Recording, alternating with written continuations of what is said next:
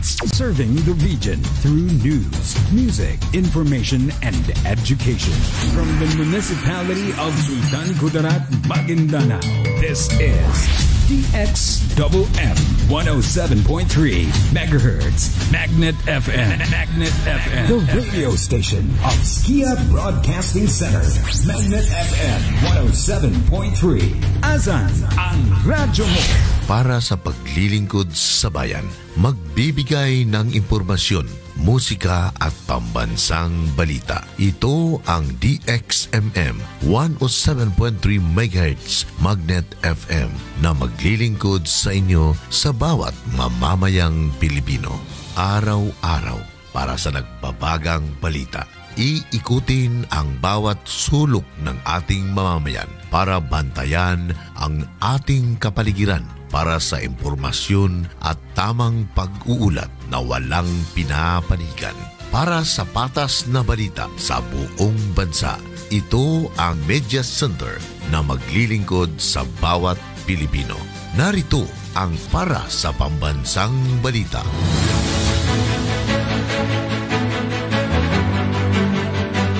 Para sa mga mamamayan at para sa makabuluhang balita, walang kinakampihan para itayo ang bandila ng kabutihan. Para sa mga tamang impormasyon at pambansang balita, ito ang SKIA Broadcasting Center. Magbibigay ng mga panibagong balita para sa mamamayang Pilipino. Narito ang pambansang balita.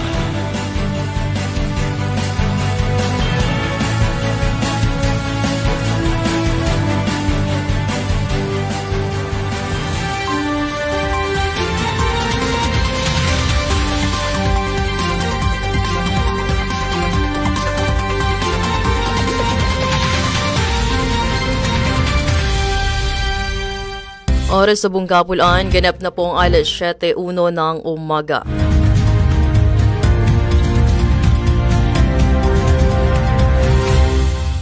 Assalamualaikum, magandang umaga Pilipinas. Sa ulo ng mga pambansang balita. Nasamsam sa 3 high-value target ang 5.4 milyong shabu sa bypass ng Pasig. Pagpopondo sa tagtuyot dahil umani ang Department of Agriculture sa ilalim ng PBBM ng 44% na pagtaas ng budget. Sinusuportahan ng PNP ang planong isama ang mga pulis sa Witness Protection Program. Binabantayan ka namin mensahe ng PNP sa mga nagkakalat ng fake news. Lahat ng mga taong nakakulong ay nakatali sa mga tuntunin sa pagbisita ayon sa PNP. Robin Padilla Bats para sa karagdagang benepisyo para sa village health workers. Hinihikayat ng PSA ang mga magulang na irehistro ang mga bata para sa National ID.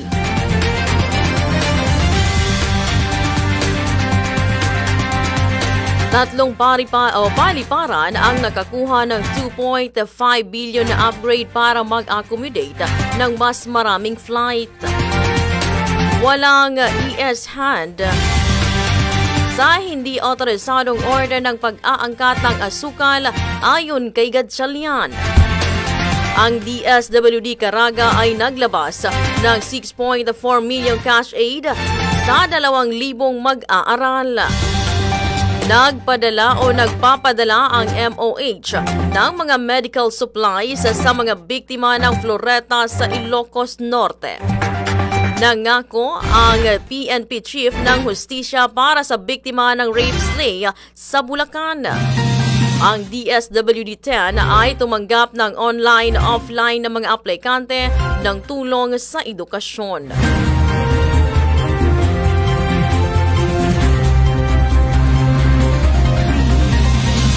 Magandang umaga, kayo po ay nakikinig sa impila ng SKIA Broadcasting Center ng DXMM 107.3 MHz Magnet FM Sabay rin po tayong napapakinggan sa 90.7 Magnet FM, Maramag Bukidnon, ang kanilang CEO na si Sir Ven Villapaz, at sa 97.7 Chance FM ng Toledo City, Cebu, ang kanilang station manager na si Sir John Ray Calunsag, at ang 104.3 Wave FM ng Tikit North Cotabato, ang kanilang CEO na si Sir Dominador Turkey Zabankal. Araw po tayo ng Lunes, petsa 29 sa buwan ng Agosto 2022.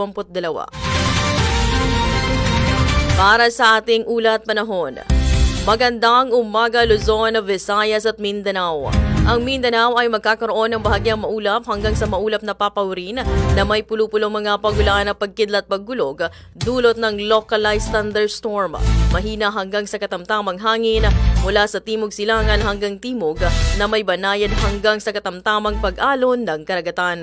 Ang araw ay sumikat alas 5:34 ng umaga at ito naman ay lulubog sa ganap na alas 5:52 ng gabi.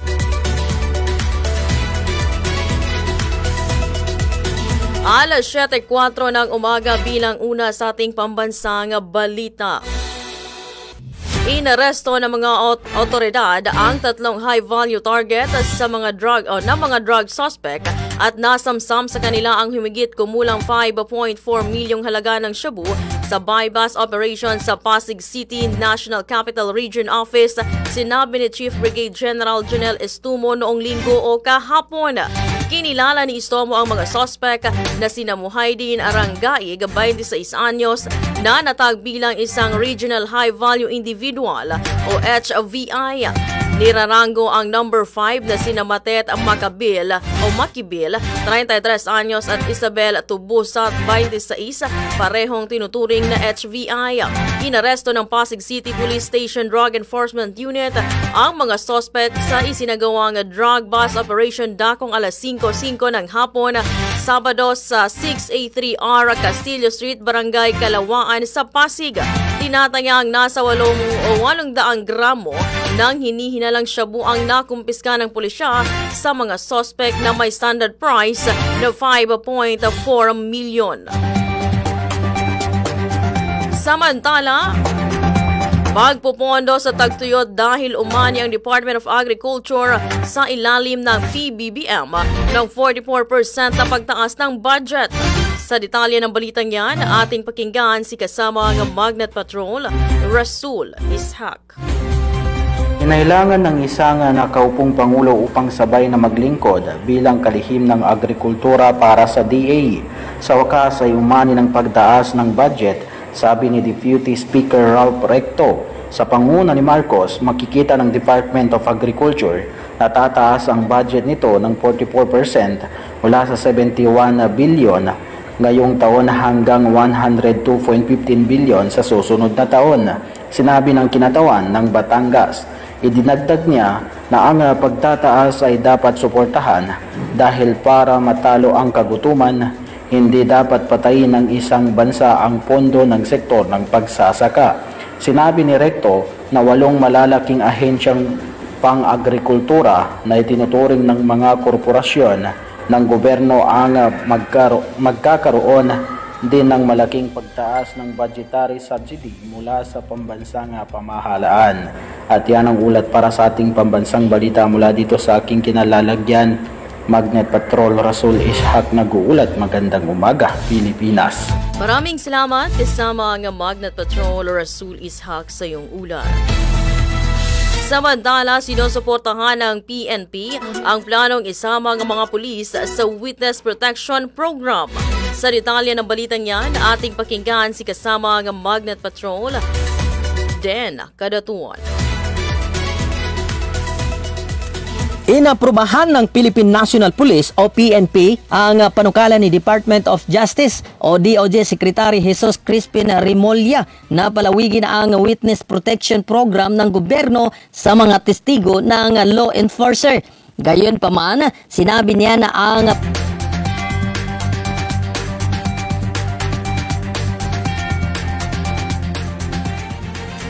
Inaprubahan ng Philippine National Police o PNP ang panukala ni Department of Justice o DOJ Secretary Jesus Crispin Remulla na palawigin ang Witness Protection Program ng gobyerno sa mga testigo ng law enforcer. Gayon pa man, sinabi niya na ang PNP ay patuloy na magbibigay ng anumang posibleng tulong upang matiyak ang pagkakaroon ng mga saksi ng pulisya sa mga investigasyon ng DOJ.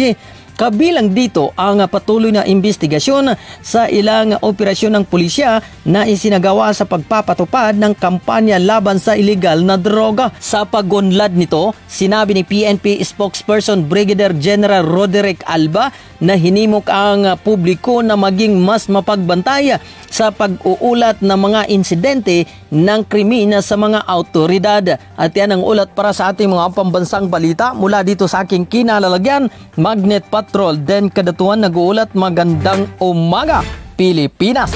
Maraming salamat kasama ang Magnet Patrol at Den Kadatuan sa iyong ulat. Alas 7:09 ng umaga, sa iba pang balita, binabantayan ka namin mensahe ng PNP sa mga nagkakalat ng fake news.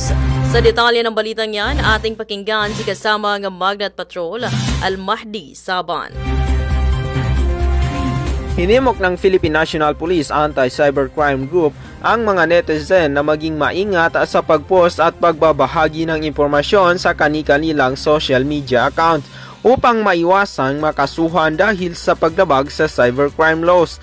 Ito ay matapos sabihin ni AUG Chief Brigadier General Joel Doria na inatasan ang lahat ng commander ng AUG na napaigtingin ang pagsasagawa ng cyber patrolling at i-validate ang lahat ng video na kumakalat sa social media. Habang parami ang mga faking videos na kumakalat sa social media, sinabi niya sa mga regional commander na gawin ang pagsusubaybay na may mas mahigpit na diskarte.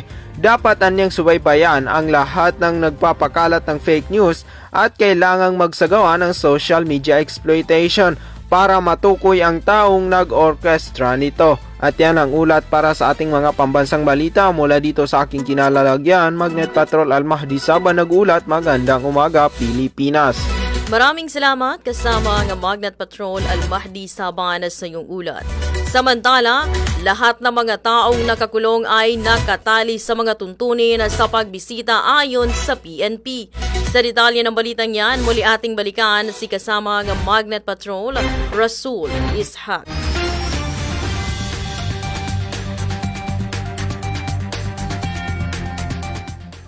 Sinabi ng Philippine National Police nitong linggo na ang lahat ng persons under PNP custody, kabilang ang dating senador na si Laila de Lima, ay nakatali sa mahigpit na panuntunan sa pagbisita.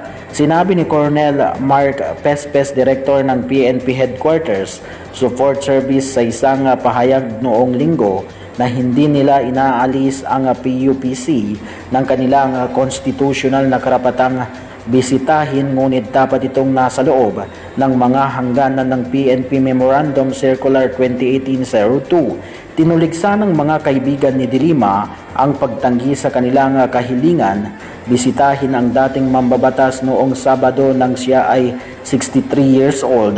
Ngunit sinabi ng PNP na ito ay dahil sa hindi nila naabot ang deadline.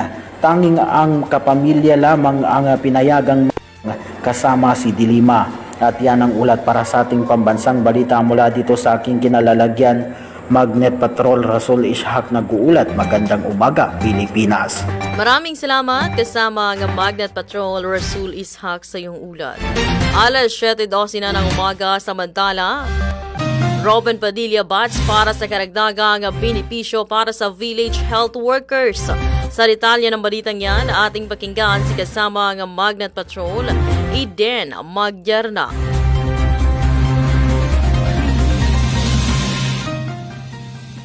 Matapos ang 30 taon, panahon na para amendahan ang Republic Act 7305 o ang Magna Carta of Public Health Workers para madagdagan ang kanilang mga benepisyo at kompensasyon ayon sa panukalang batas na inihain sa Senado. Kinikilala ng Senate Bill 232 o o Magna Carta for Barangay Health Workers na inihay ni Senator Robin Hood Padilla ang mga tungkulin ng Barangay Health Workers o BHW sa mga komunidad at sinabing nararapat lamang sa kanila ang kabayaran at iba pang benepisyo at insentibo. Tinukoy ng RA 7305 ang mga manggagawang pangkalusugan bilang mga nakikibahagi sa gawaing pangkalusugan at may kaugnayan sa kalusugan. At lahat ng taong nagtatrabaho sa lahat ng ospital, sanitary, health infirmaries, health center, rural health units, barangay health station, klinika at iba pang health-related establishment. Pag-aari at pinamamahalan ng pamahalaan o ng mga publikong subdivision nito na may original na mga charter at dapat isama ang mga medical, kaalyadong professional at sa kalusugan, administratibo at mga tauhan ng suporta ng nagtatrabaho anuman ang kanilang katayuan sa trabaho. At yan ang ulat para sa mga pambansang balita mula sa aking kinalalagyan. Magnet Patrol Eden Magerna nag-uulat. Magandang umaga, Pilipinas! Maraming salamat kasama ang Magnet Patrol Eden Magerna sa iyong ulat. Alas 7:14 na umaga, samantala, ang pagkuha ng National ID ay maaaring magtiyak sa isang maayos na proseso ng pagpapatala para sa batang may edad 5 taong gulang pataas. Sinabi ng Philippine Statistics Authority or PSA noong linggo o kahapon. Sinabi ni Emily Pagador, Officer in Charge at Assistant National Statistician ng US Case Development and Management Service ng PSA, isa ito sa maaaring o maraming benepisyo ng pagpaparehistro ng mga bata sa Philippine Identification System o PhilSys. Sa kasalukuyan, ang mga batang may edad 5 pataas ay maaaring magparehistro para sa isang National ID sa PSA registration hubs. Gayunpaman, kailangan nilang i-update ang kanilang biometric na informasyon sa edad na 14. Sinabi ni Pagador na kalaunan ay isinama ng PSA ang National ID sa mga proseso at database ng iba pang ahensya ng gobyerno. Alas 7:15 na ng umaga, sa iba pang balita, 3 paliparan ang nakakuha ng 2.5 billion na upgrade para mag-accommodate ng mas maraming flight. Sa detalye ng balitang yan, muli ating balikan si kasama ang Magnet Patrol, Den Kadatuan.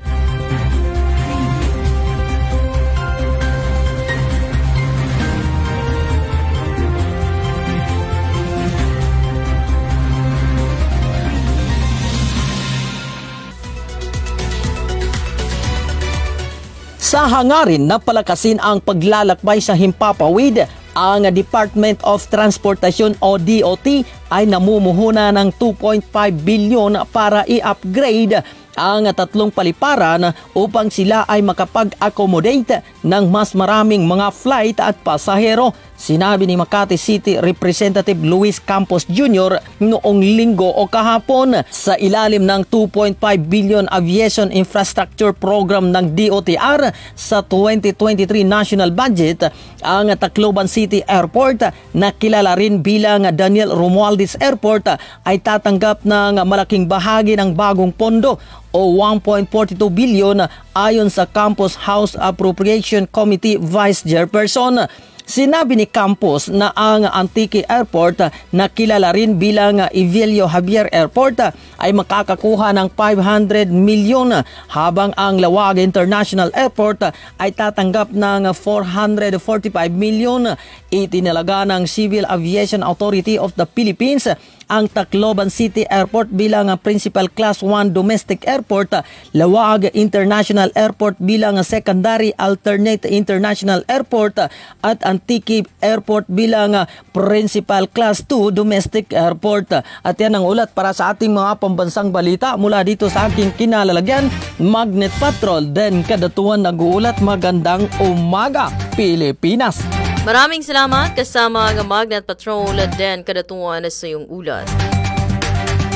Alas 7:18 na ng umaga, sa iba pang balita, Walang AS hand sa hindi otorisadong order ng pag-aangkat ng asukal ayon kay Gatchalian. Sa detalye ng balitang yan, muli ating balikan si kasama ng Magnet Patrol, Al-Mahdi Saban.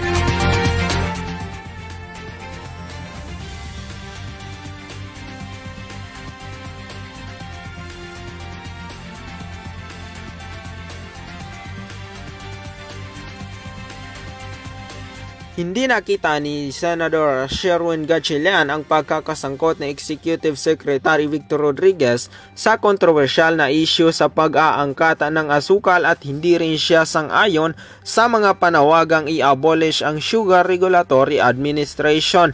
Sa halip, sinabi niya na ang focus ay dapat na sa paglutaas ng mga problema ng industriya ng asukal at pagtiyakan na hindi ito babagsak dahil libo-libong manggagawa ang maaapektuhan. Sa isang panayam nitong linggo, sinabi ni Gatchalian na batay sa impormasyon at pagdinig sa Senado, walang papel si Rodriguez sa hindi autorisadong Sugar Order No. 4 na dapat ay nagsagawa ng pag-aangkat ng 300,000 metric tons ng asukal. Sinabi rin ng senador na nagkaroon ng misunderstanding sa pagpirma na naging dahilan sa pagbibitiw ng mga opisyal ng SRA. At yan ang ulat para sa ating mga pambansang balita mula dito sa aking kinalalagyan. Magnet Patrol, Al-Mahdi Saban nagulat. Magandang umaga, Pilipinas. Maraming salamat kasama ng Magnet Patrol, Al-Mahdi Saban sa iyong ulat. Alas 7:20 na umaga at magbabalik ang balita ng pambansa makalipas lamang ang ilang patalastas.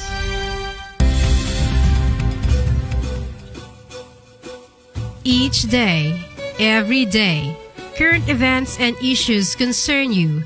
You may see them in many ways, but this is the way we see it.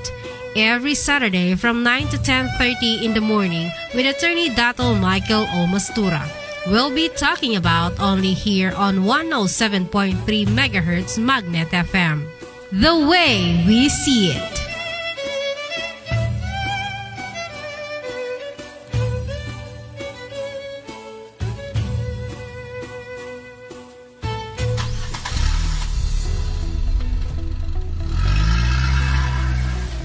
Paring Ray, saan ang punta mo? Mukhang nagmamadali ka ata. Oo nga, Mare. Kasi nagkaproblema ang traktura ko. Saan ba ako pwedeng makabili ng genuine parts ng mga makina? Kung genuine parts ng mga sasakyan, Paring Ray, Elena Vico Hardware ang sagot niyan. Sila ay may klase-klaseng pyesa ng genuine parts ng automotive supply. Sila din ay may construction supply, electrical supply at marami pang iba. Sige, Mare. Puntahan ko. Saan ba matatagpuan ng Elena Vico Hardware? Ang Elena Vico Hardware ay matatagpuan sa 131 Quezon Avenue, Cotabato City. Or pwede kayong tumawag sa telepono 421-4136 or 421-4548. Elena Vico Hardware, your partner in progress. Ano pang hinihintay nyo? Tara na! Ang inyong paboritong price gas LPG, may home delivery toll-free number na! Just press hashtag 98000 sa inyong PLDT landline, smart, Sun, and talk and text phones. Deliver na ang price gas LPG right on your doorstep in just 1 hour guaranteed. Pwede rin kayong kumontak using your Globe NTM phones using the following numbers: 0966-564-2423 up to 26. Oh, di ba convenient? Remember, hashtag 98000. Kaya basta LPG, price gas. Basta price gas, LPG. Inyong mapakinggan ang Salam Barangay Program. Handog sa inyo ng LGU Municipality of Sultan Kudarat, Maguindanao sa pangunguna ni Mayor Dato Shamim Birwar Mastura. Ating mga kasama, sina Municipal Administrator Sultan Badjo Imampun Alhads, tuwing Lunes hanggang Biyernes, alas 8 hanggang alas 9 ng gabi, dito lamang sa impilan ng SKIA Broadcasting Center, 107.3 MHz Magnet FM. Salam Barangay Program.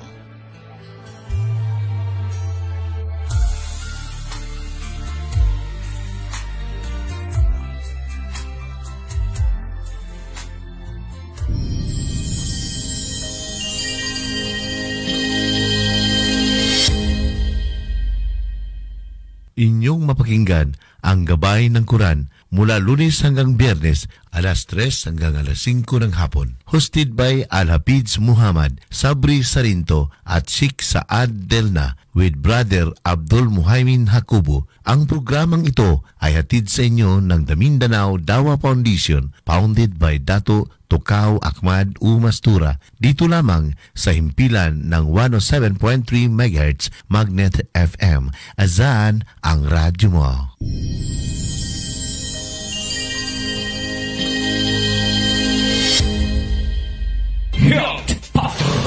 Junicia Gurabot, tagabasag Tibuli South, Cotabato. 73 years old na ako karon. O ang akong tiyan nga grabe dili na gyud makaptan kay perting sakita. Ug ang akong ulo murag katunga na gyud nga dili gyud mahikap akong buhok. So ning adto ako dili kay Dr. Fred, nagapa-check up ako. Makahibalo ko nga mauna to ang akong sakit. Nag-inom dayon ko ni atong Wonder Tonic. Mo tay akong giinom. Sos mutuo mo sa dili. Basta kay upat ra giadlaw murag ipahid lang gyud tanan ang akong sakit. Hangtod karon kaluoy sa Dios. Wa na gyud. Dili ni kay ngon nga tikal-tikal. Tininuod gyud ni. Wonder Tonic. Ang akong giawag sa inyo, ayaw gyud mo pagduoto niya ng uban nga moingon og di si Dr. Fred dili makapaayo sa inyo. Kini sa tinuod lang. Ang tambal ra gyud nga Wonder Tonic mao ra gyud nakapaayo sa ako. Hangtod karon wa na gyud koy gibati bisan gamay. Abtik na gyud ko kay mulakaw. Wa na gyud bisan gamay na lang. Junicia Gurabot, tagabasag Tibuli South, Cotabato. 73 years old na ako karon.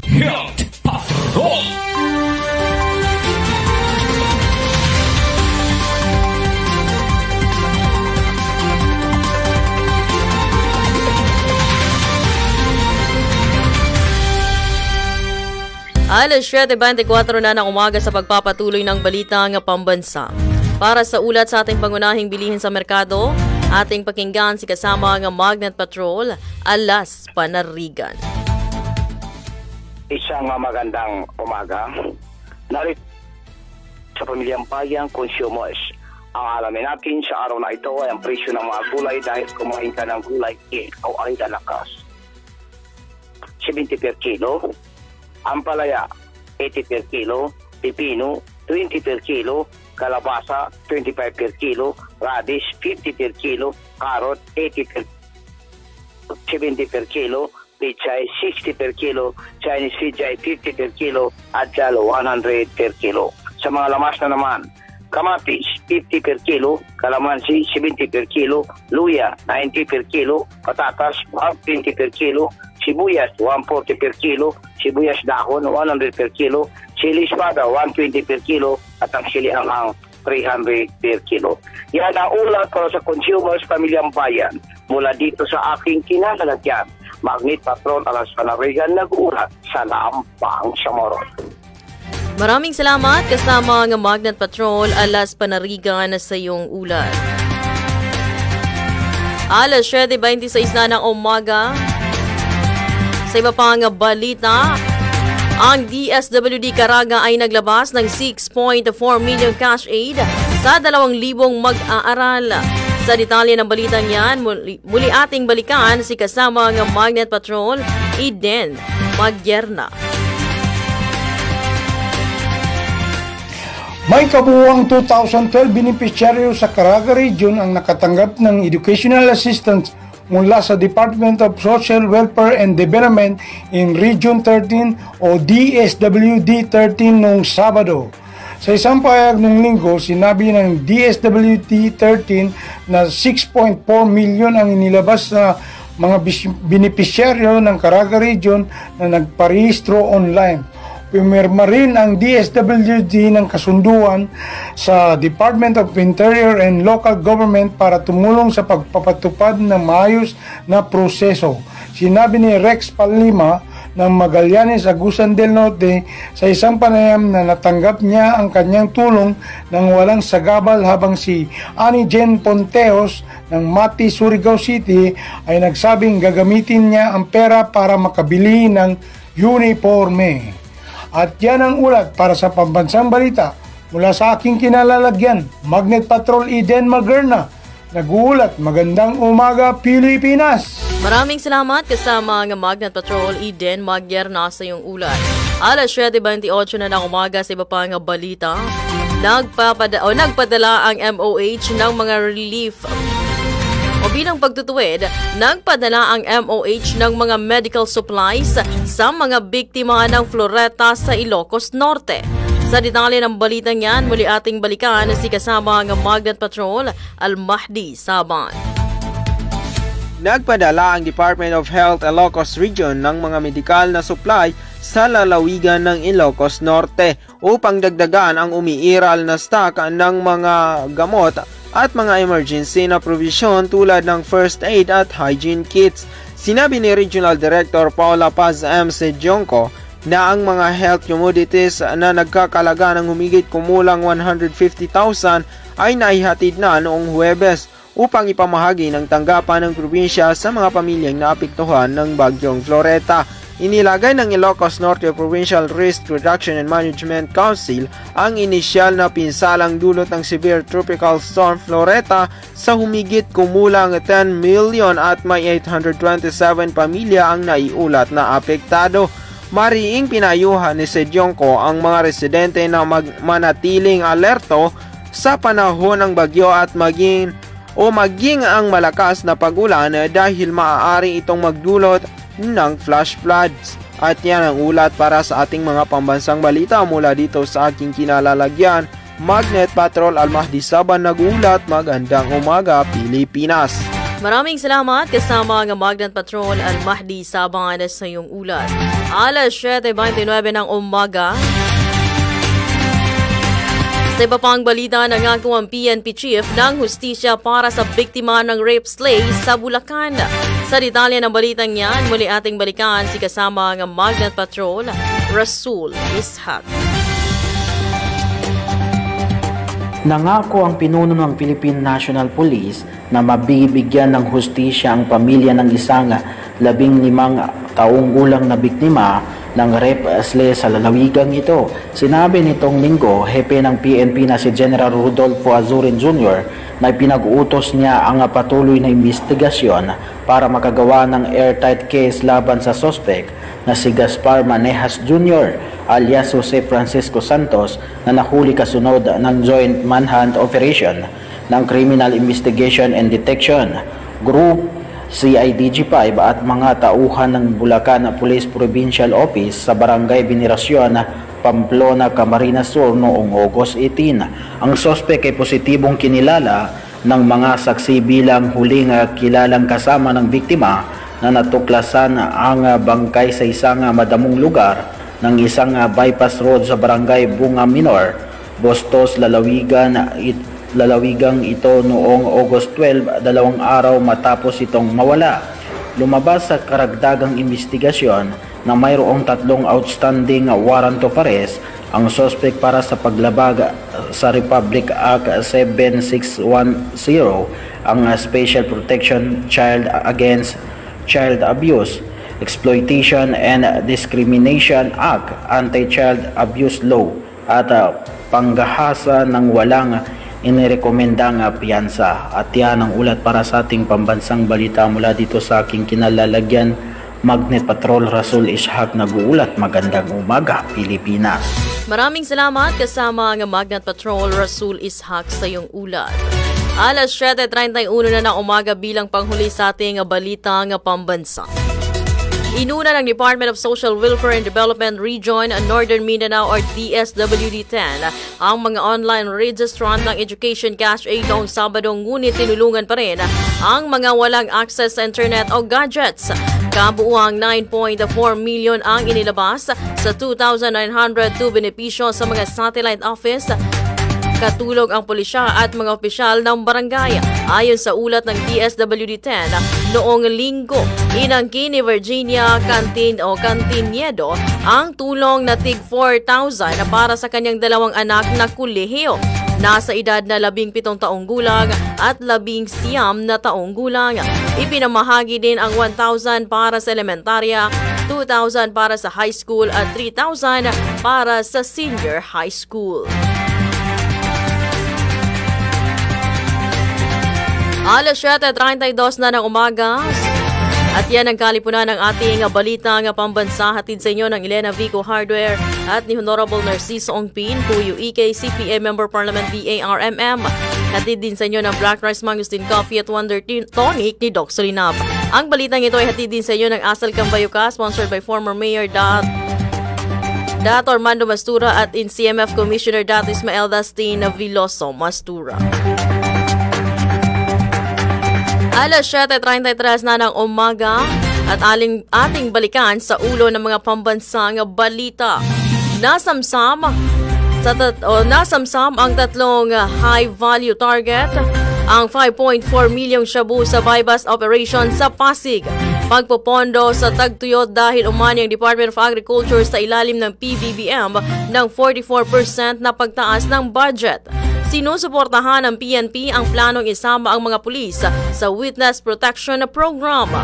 Binabantayan ka namin mensahe ng PNP sa mga nagkakalat ng fake news. Lahat mga taong nakakulong ay nakatali sa mga tuntunin sa pagbisita ayon sa PNP. Robin Padilla Bats para sa karagdagang benepisyo para sa village health workers. Hinihikayat ng PSA ang mga magulang na irehistro ang mga bata para sa national ID. Tatlong paliparan ang nakakuha ng 2.5 billion na upgrade para mag-accommodate ng mas maraming flight. Walang AS-HAD sa hindi autorisadong order ng pag-aangkat ng asukal ayon kay Gatchalian. Ang DSWD Caraga ay naglamas ng 6.4 million cash aid sa 2,000 mag-aaral. Nagpadala ang DOH ng mga medical supplies sa mga biktima ng Floreta sa Ilocos Norte. Nangako ang PNP chief ng hustisya para sa biktima ng rape slay sa Bulacan. Ang DSWD-10 ay tumanggap ng online-offline ng mga aplikante ng tulong edukasyon.